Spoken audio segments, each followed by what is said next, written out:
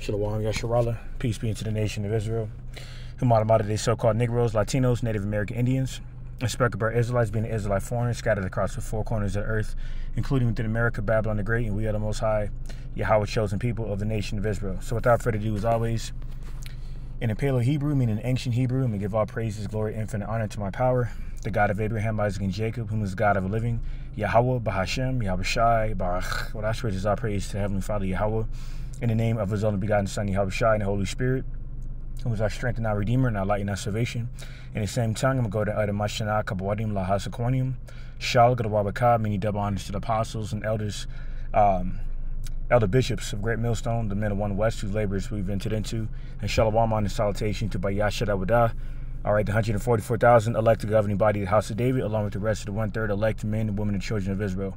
All right, so fellow servant Malak Rayab, back at it again. Another prophetic update dealing with this last world's war, Harmagad 1, which includes the division of America, Babylon the Great, and their allies. All right, mainly their NATO and EU allies, part of the beast, prophesied in Revelation 17 and 16, in which, as is prophesied there in Revelation 17 and 16, all right, NATO and EU members are going to turn on America, Babylon the Great, due to geoeconomical, geopolitical, and geomilitary indifferences, regarding their own, personal vision of their sovereignty, and they're going to attack America, Babylon the Great, all right, and further contributing to the thermonuclear destruction of the whore that sits upon many waters, the sinful kingdom, okay, permitting all manners of perverse debauchery and other manners of wickedness.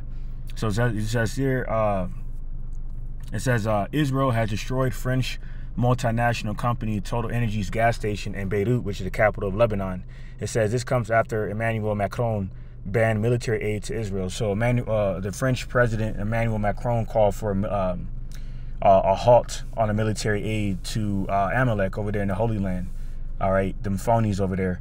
Okay, for further benefiting off of, the aid that they're getting, including from, tax-paying Americans, modern-day Babylonians, you know what I'm saying, and even of the elect, okay, who are scattered here mainly, okay, in America, Babylon the Great, okay, whose tax-paying dollars has also been, exhausted, by the wicked, by the wicked elite, to Amalek over there, okay, further waging war on their enemies, all right, and mainly the dragons of Arabia, so that's further called for the French president Emmanuel Macron to call for a halt on the military aid, all right.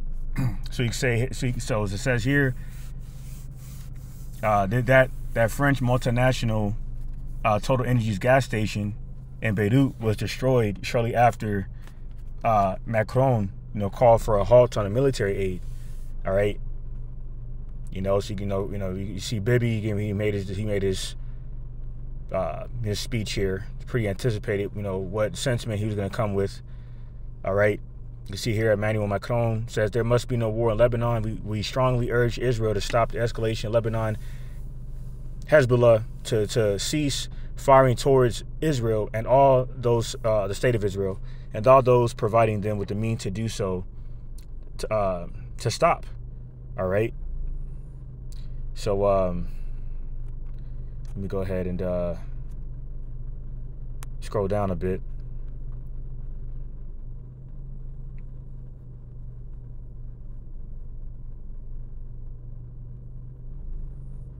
Yeah, it says this is by Dr. Anastasia Maria Lupus.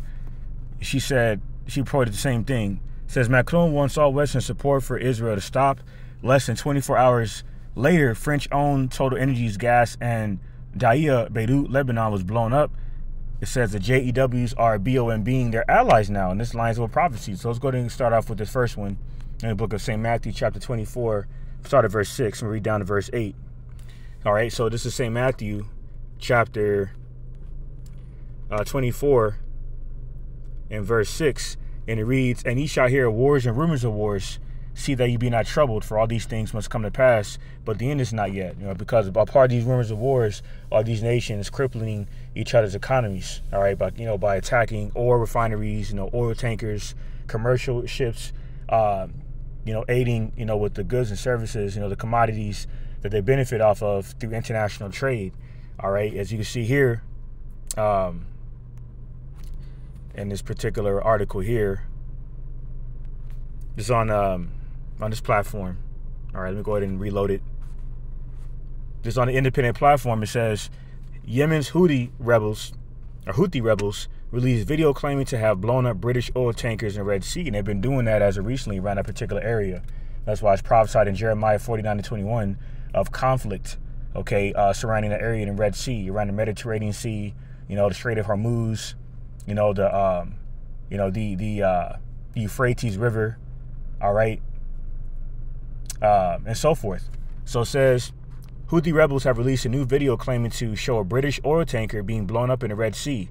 In the footage, what appears to be the Cordelia moon erupts into a plume of smoke after being hit, causing severe damage.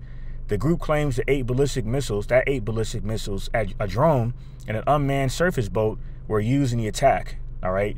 So these are more rumors of wars, man. All right. So I'm gonna go ahead and I'm gonna go ahead and get this next precept in Revelation chapter 17. All right, and 16. All right, Revelation 17 and 16 reads, and the 10 horns which thou sawest upon the beast, these shall hate the whore, and shall make her desolate and naked, and shall eat her flesh and burn her with fire. And this is exactly what's further playing out right now.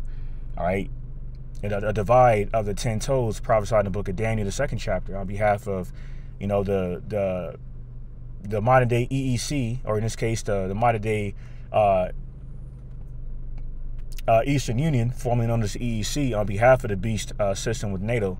All right, certain members turning their backs on America, Babylon the Great, for being compromised, you know, by way of, you know, their non-support of the Western regime of America in whichever facet, man, especially in a terrorist facet. You see, you know, because you know, he had Bibi, you know, make this speech. You know what I'm saying? Let me go ahead and bring this out here. All right, I'm going to play this speech here. 7 fronts. I have a message. I have a message for President Macron. Today, Israel is defending itself on 7 fronts against the enemies of civilization. We're fighting in Gaza against Hamas, those savages who murdered, raped, beheaded, and burned our people on October 7th.